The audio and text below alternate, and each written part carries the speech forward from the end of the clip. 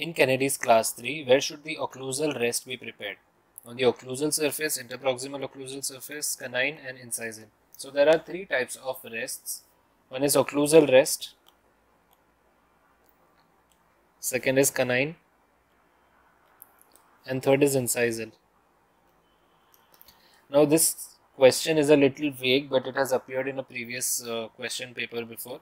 So we will discuss it to understand what the question is actually trying to say.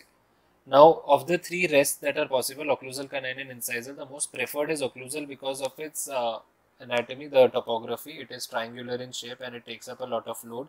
Also, it is on the occlusal surface, which is not in the aesthetic zone, and it can be a good rigid component.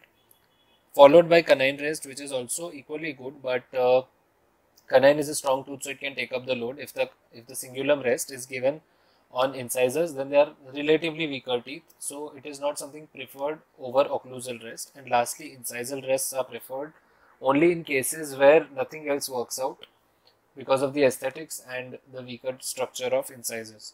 So these are the rests that we have to consider. Now, the preparation of these rest seats. The rest is the part of the partial denture. The rest seat comes on the tooth.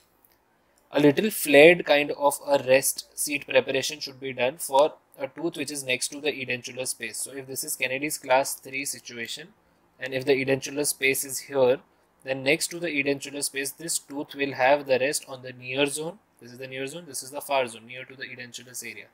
So here the tooth has this kind of a flared, kind of a rest seat preparation. Whereas for a distal extension, if the tooth was here, if this was the edentulous area and this tooth has to get the rest seat, so here the form of rest seat is not as extended as we see in Kennedy's class 3 situation. Now on the other side, if it is a class 3, then the other antagonist side or the opposing side will have an embrasure clasp. An embrasure occlusal rest will also have this kind of a flared preparation. This is to ensure that there is enough strength in between the two teeth for the minor connector. And one more design consideration that you should keep in mind is if it is a Kennedy's class 3 situation where there is a posterior molar, it is very likely that the molar will be tipped towards the edentulous area. So in that case, the occlusal rest is prepared more divergent. In that, similar to this kind, the first category, that kind of a rest seat is to be prepared. Now the question has an option which says interproximal occlusal. That means you want to extend some amount of this occlusal rest preparation interproximally, like in embrasure clasp.